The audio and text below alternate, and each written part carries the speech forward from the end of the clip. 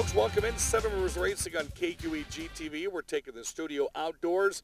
Thought, what a better way to thank one of our great sponsors of Seven Rivers Racing here on KQEG TV outside the Holmen American Legion, as they have sponsored us now for 3 years consecutive, and we greatly appreciate that. And we would encourage you to come out. They've got a lot of menu and dinner specials all the way through the week, and some great people that come out here. You can hear some great stories from some of the folks that live in Holmen and live in the entire region. And that's true. And behind the camera, for those of you that don't know, there is a beautiful park here. Great place to come and have a picnic, a nice little stream over there. I know our buddy here would love to go for a picnic. Peter wants a picnic, and Stewie wants a picnic, and I'm not sure who's going to be in that one. You see the three cars behind us. Here in a moment, our guests on the program today. First time we've had a chance to get all three of them on the program. You know, something we like to do at the La Crosse Speedway is we like to talk about a lot of the racing families that are out there. We've got a good handful. Eckelbergs have 4. Carlsons have a couple. So we thought we would have a chance to bring on 3 of the, what is it called this year? Rusch-Swenson Motorsports, formerly the Diamond S Racing entourage. And that would be Steve Rusch and Kyle Swenson and Melissa Rusch. All three are going to join us here on the program today. As we do each and every weekend, before we get those guys on, you can see their cars sitting behind us. They were just involved in the racing that went on here at the La Crosse Speedway last weekend. Started things off with the La Crosse late models, and of course, this could be quite the year to be in the 66 car, as Steve Carlson, as you're going to see here in a moment, put together 2 fantastic weeks of racing here, and is now a 2-time feature winner at La Crosse this year.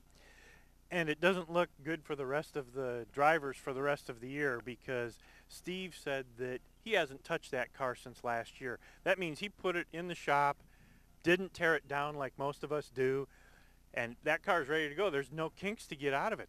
It's so ready to go, and some of the other drivers have had such tough luck getting involved in accidents, a few other things, that he's starting to build an awfully big lead. Well, of course, he told us he had some problems when he was racing hard against Jay Herbst 2 weeks ago. No problems this week as Steve Carlson wins the 25-lap feature event. What can you say about Mike Carlson? You know, everybody expects to break track records and be really fast on week number 1 when you've got the new tires on. We're talking week number 3 now, and Mike Carlson went on to set a blistering pace of 19.866. What a credit to young Mike Carlson. It is a great credit to Mike Carlson. Also, he is someone who pushes his father, and his father doesn't let him win. He doesn't give him an inch, and that's exactly what a competitive family does. They don't let somebody get involved and win just for the sake of winning. You make them earn it, and I think that's what's making Mike such a good young driver. Second week in a row, Mike Carlson's also finished behind his father in the top 3. And I would expect to see that tandem do quite a few things out of the La Crosse Speedway this year. Heat race went to Cohowland. Of course, he was involved in one of the many snafus we had on the racetrack last weekend, and he said he had some pretty good damage. Hopefully he can be able to make it back out this weekend. Ty Majeski won the 6-for-6 dash.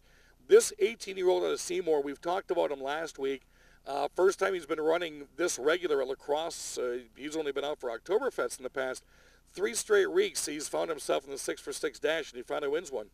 I think by the end of this year, he may be in victory lane for a feature. We got to get that young man on this show, because he is just so good. He's a young man, but he's got an old soul as a driver. He just doesn't hit people. He has a soft bumper. Well, we're going to try to get him on the program. Of course, he comes out of Seymour, races Cookon on Thursday nights.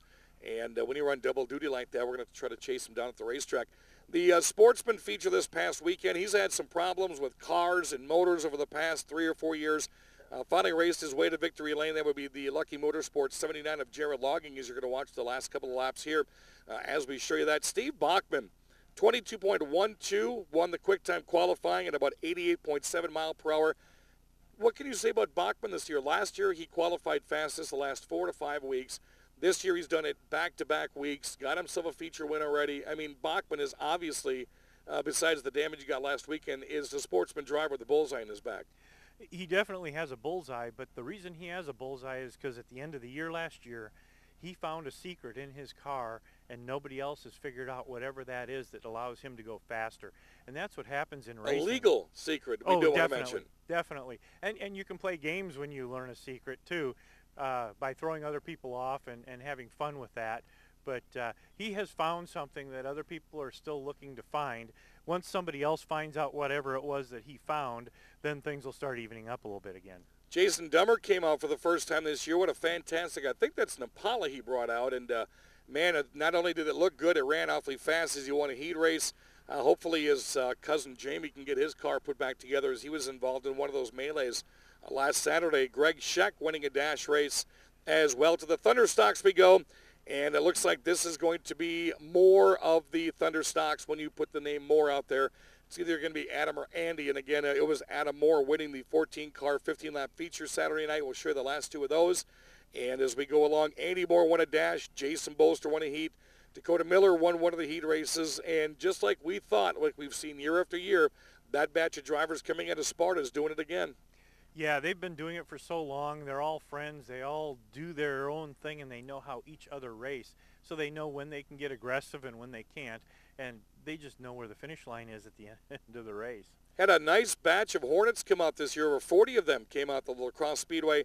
As we look at the 17-car first lap feature, Mark Bornitz. I love what it says in the back of his bumper. It says, "You just been passed by a probe, game over." And that's exactly what happened in that first feature. Second feature, 21 cars, 15 laps. What can you say? Slamming Sammy Linehan, the young daughter of Dan Linehan, who's been a veteran at the Raceway for many, many years. Held off a hard-charging Kim Straw for about 5 or 6 laps, as you're going to see. And what a way she did. Got herself in victory lane as well. Patrick Tiggy won heat race number 1. Mark Bornitz won heat race number 2.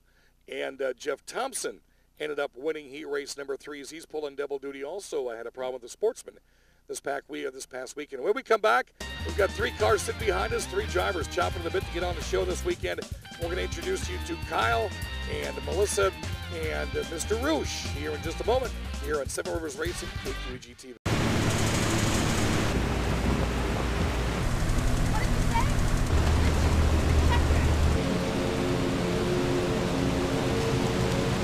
When you're all out of good ideas and you've moved on to the dumb ones, it's time.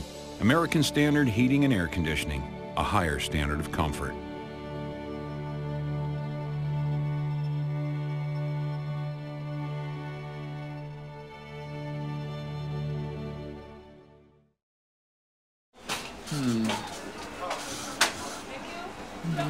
May I take your order? Be not defeated by indecision. Choose the path that leads to a better day. Choose the way of the meal. Make it a meal with one of Cousin Sub's new pork subs, the Memphis steak or the Cubano for a limited time only. The key to happiness is sharing. Oh. Cousin Subs. Better bread, better subs, better day. Did you know that the Holmen American Legion is open to the public? That's right, 7 days a week you can enjoy the full-service bar while watching your favorite sports team or NASCAR driver. You don't need to be a member to enjoy the Holmen American Legion's rotating lunch special every Tuesday for only $6. A banquet hall with seating up to 250 people is also available for weddings, birthdays, or any other special event. See you at the Holmen American Legion, 419 First Avenue West in Holmen. Get ready for the Thunder! The Mississippi Thunder Speedway. Your Friday night racing destination. Racing starts at 7. Super stocks. Modified. 600 mods. Pure stocks. Street stocks. Viva. It's racing excitement, dirt track style. Tickets $12 for adults. $5 18 and under. $8 for students. Or our family pack. $25 for 2 adults and 3 kids 18 and under. Friday night racing starts at 7. Bring on the Thunder! Dirt track style at the Mississippi Thunder Speedway. Highway 35 just north of Fountain City. Welcome back to Seven Rivers Racing on KQEG TV. I'm Dan Dyke along with Al Losi. We are filming today outside one of our fantastic sponsors. They've been on board since we started the program 3 years ago, and that would be the Holmen American Legion. Would recommend it if you want to bring the family out. They are open to the public, not one of those kind of situations where it's got to be a private deal. You can come out whenever you like, and I've ate out here several times, especially during the fireworks, and a lot of good food out here. Excellent dinners. I know my wife and I will come down here, especially during Corn Fest. This place is just packed with people, but it, just like like a regular bar. It's kind of a nice place to come on in, relax, and enjoy a drink or two. Well, before we bring our guest on, I'm going to let you know what happened at Mississippi Thunder Speedway last weekend. They had a outstanding car count again, and the track conditions, I understand, were just perfect. The USRA B mods, 26 cars were entered last Friday night. Troy Hovey not only won a heat race, he won the feature last weekend. Darren Johnsgaard, Jake Tim, and Sean Walski picked up heat race wins. The 600 mods, Brett LeDuc won the feature last weekend. Kurt Lubin and Dave Banke won back-to-back heat races. USRA Modifieds, Lucas Schott took home the top honors last weekend. Lance Hofer and Brad Waits picked up heat race wins. On down the line, Pure Stocks went to Eric Duhlman. Josh Melkeski and Paul Sweezy picked up heat race wins. First time that Paul's had his car on the racetrack this year. Street Stocks, Doug Whitecheck wrapped him up, won the heat race and the feature. Super Stock went to Jeff Brower. Jeff Brower also picked up a heat race win. And Dan Gullickson picked up a heat race win. You'll see the cars that are behind me. You're going to see them during the program today. 9 years now. They've been running at the La Crosse Speedway. They've picked up a driver here. And I'll tell you what, if you look at their cars, you can tell that they are battle-worn and tested and have been each and every weekend at the Speedway. Steve Rusch joins me on the program, part of Rusch-Swenson Motorsports. Kyle Swenson joins me in the program. First and foremost, now the car that's directly behind me, that's yours. Yes, it is. Talk about why is Peter in the window? I don't know. I got it from Kyle, and we just stuck it in the car. And, of course, you've got Stewie on yours. Oh, yeah. Everyone loves Stewie on my car. Of course, if you look at Peter, you need to undo some of that. You're choking this guy pretty hard right here. Look at that. I don't know how he can keep a smile going on. Well, it's Peter. Well, this is true. So 9 years now, the both of you have been out the La Crosse Speedway. Melissa has been out there 3 or 4, 5? Oh, at least. At least we're out there, yeah. So as we talked to you last year, I think we both had both you guys in the studio. What got you started 9 years ago? I did an enduro at a Oktoberfest, and I just said I need to do it. And now, did you guys both start racing at the same time? No, he actually he ran Hornets the first year, and then when he got out of Hornets to do Thunderstock, he was generous enough to let me borrow his car, and I ran my first year that race. So now you guys are running different divisions this year, 3 different divisions. You're running the Hornets. Of course, those that didn't know, Kyle was the 2009 Skidder champ. You miss the Skidders? I do miss the Skidders awful lot. I actually drive a little harder in the winter just to rekindle that feeling I had in the summer when the Skidders were out there. Wisconsin boy right there. They've had to pull me out of the ditch once this year already. So. Ouch. And then, so you're running Hornets this year. Hopefully we may have the Skidders back. Not sure yet. But this year you guys have added full-time Outlaws. Well, it was added last year. The car is just a Demon, so we nicknamed it Demon. And we got a motor for it now, so it'll be out there and winning races.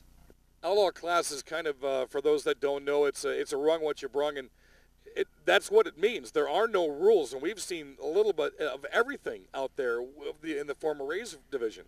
Yeah, and I think that these guys, the two of them especially, would have just so much fun out there in the Outlaws division, because you don't have to worry about your car setups being specific as far as ride heights go, motor sizes.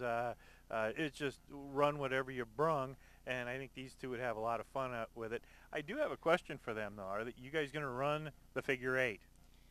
That's very interesting. I had some questions about what the track layout would be, because I damaged my car enough during a normal race night. I don't want to go out there and wreck it total.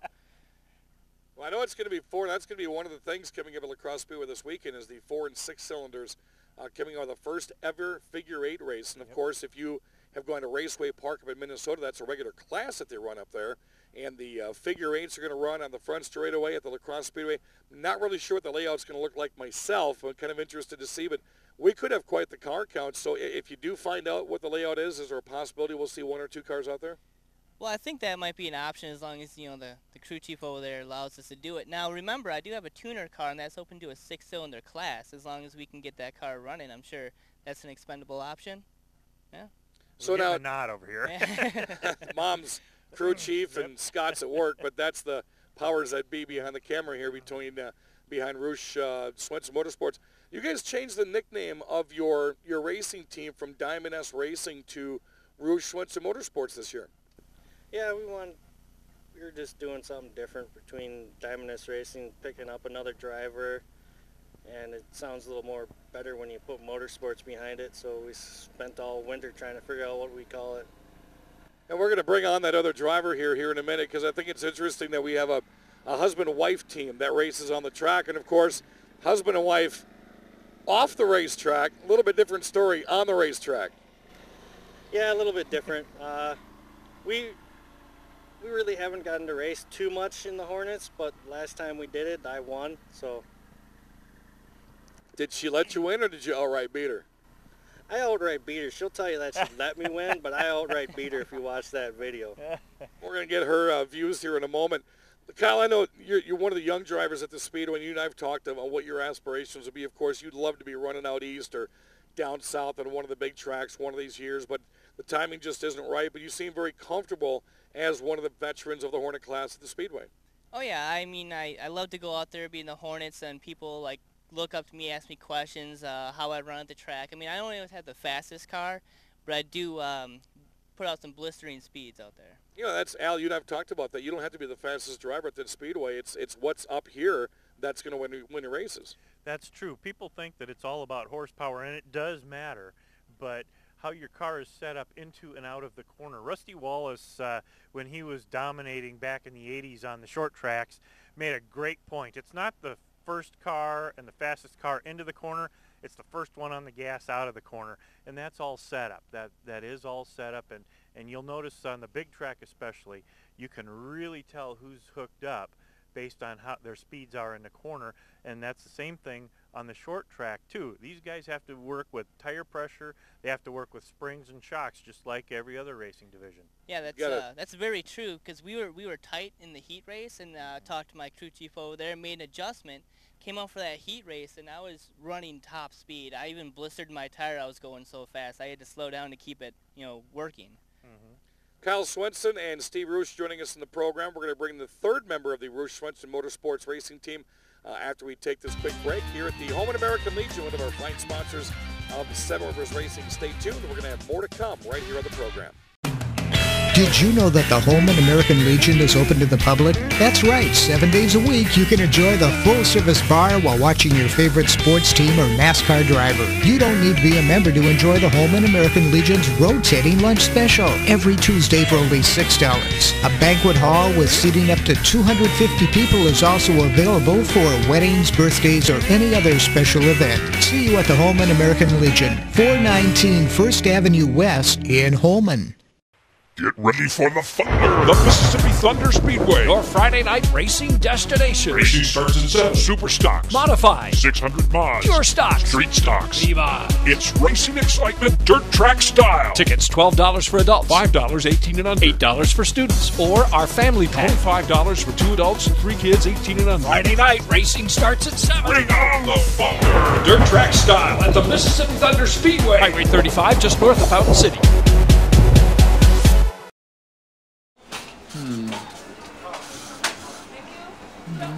May I take your order? Be not defeated by indecision. Choose the path that leads to a better day. Choose the way of the meal. Make it a meal with one of Cousin Sub's new pork subs, the Memphis steak, or the Cubano for a limited time only. The key to happiness is sharing. Oh. Cousin Subs. Better bread, better subs, better day. We're back one more time. Seven Rivers Racing on KQED-TV. I'm Dan Dyke along with Al Losi at the home of one of our sponsors, the Holmen American Legion. We hope we get a chance to come out and thank them for having us here doing the program outside. And I got the race cars here in the parking lot today. And while you're out, grab yourself a sandwich or maybe stay for dinner. Rusch-Swenson Motorsports are against the program. We've added 2 more. There would be 1 more, but we told Scott that we didn't have enough room on our makeshift set, so we just sent him home. And we brought in Melissa Rusch, who drives that number 23 Hornet, and we brought in Kathy Swenson, who is Kyle's and mom and Steve's mom and the ultimate crew chief at the raceway. How you guys doing? I'm doing good. Thanks a lot for having me on. It's a lot of fun to set up these cars for the kids. Thanks for coming on, Melissa. I love the bumper sticker you've got on the side of your car. You've just been passed by a girl. Do you get flack for that? No. I think you should. Well, I would think by now that most people are used to you racing at the Speedway. Yeah, I would say so. Because we only have, what do you say, maybe 5 or 6 female Hornet drivers out of 40, 45 on an average? Yep. So what got you interested in wanting to race? My family actually does it. My family owns a couple of late models and sportsmen, Paul's Towing and all that. And then my older brother did it for a while, and then I just decided to do it, and I've been doing it since I was 16. We've got to talk about the husband-wife thing on the racetrack, because you know as well as I do. I talk about the Carlsons and what it's like for dad to go against son, and we talk about the Dummers having the family go against each other. I love finding out you guys are husband and wife off the track for but a little over a year now. Got a baby in tow down there. What is it like on the racetrack? It's interesting. Care to elaborate? I don't know. What about you? What is it? I mean, is it just a competitor? Do you do the wedding rings and the nuptials are all gone? Just like, yeah, there's no love lost there. When you're coming up on your spouse, do you even notice it, or is the adrenaline just going so much that you're just paying attention to a car in front of you? No, I notice it, especially when she gets slapped. So what happens? You know what's going to happen one of these times, one of these years, you guys are going to be running 1 and 2 for the checkered flag. What happens then? I'm going to beat him. I'm not going to let him win this okay, time. she is a racer. I like when they're just putting it out there. That's so now, okay, now you've got Kyle as part of the family as well, and there's a chance we can get you and Kyle going head-to-head. What happens in that situation? Well, last weekend we were battling it out for a good 5 or 6 laps or so. We finally got my car going and everything, so I can... But most of the videos and everything, you can see me in front of Kyle, and Kyle's always behind me. So usually when we start side by side, we say, let's team up, let's do this. And I don't know, I just lose him. I turn around and he's gone. And I don't know where he goes. Have you ever thought about looking through your windshield? Because that's normally where I'm at. It's usually in the... And now, as the mother, do you ever have to play referee instead of mother? No, they're actually pretty good, but this last weekend, that's just what I want to see, is my 2 team cars battling against each other. But they did a really good job. They were battling for 6 in the feature, so it was really cool, and they raced each other pretty clean. Well, Robin's race, and so she hits you, you tag her back? Yeah, she, I think the first lap that we were side by side, she tagged me out at 2, and I look, and you can see my GoPro on my Facebook. I turn and look at her, and I stare at her for a few seconds. I'm like, that's how it's going to be? Huh? That's how you want to race? Okay, here we go. So did you see him look at you? Yeah, I did. Your response was? Let's go. I love that. I've been watching this happen over the past 3 or 4 or 5 years. Now, when do we get her in an Outlaw or a Thunderstock? You want to talk about Robin's race, and it's the ultimate right there with you guys. Yeah, to be honest, I don't think either Kyle or Melissa would be able to keep up with me if we ever did that. I think that's called a challenge, Al. That's no fair. Mine's only a 4-cylinder. So, Kathy, what exactly, I mean, I know what you do at that track, and you are just so diehard each and every weekend. When he says you're the crew chief and you look at setting up 3 cars and you guys have another one back at the homestead, what do you do on a Saturday night? Yeah, I talk to the kids. They go out and with the setups that we put on the car, and they'll test it out and they'll let me know. Well, it's loose or it's pushing, and I'll fix it. I'll play with the air pressures and see if I can get it to run on a rail so they can go out there and have fun and do what they do best. So what got you interested in doing this? I mean, did you used to race? I mean, do you just follow racing enough that you knew what needed to be done? Well, actually, I love racing. I followed NASCAR since I was like 5 years old, and they showed it on TV. My brother used to race at the Speedway, and also my cousin John Scott used to race out there as well, and he builds a lot of engines for people out there as well. So it's kind of in the family, kind of like Melissa.